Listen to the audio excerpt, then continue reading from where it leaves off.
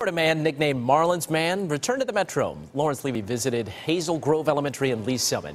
A few weeks ago, students there sent him some handwritten and hand-drawn notes thanking him for his kindness. Well, he gave away some game tickets and donated to the fund to help the families of the two firefighters who recently died in our area. While at school today, he talked about heroes. The heroes should be their parents, and the real heroes should be policemen and firemen in their lives. And when adversity knocks them down and people think they should quit, the Royals are the best example. Never quit. The Marlins. Lawrence began traveling to baseball games, including the Royals, several years ago, sporting that Marlins shirt.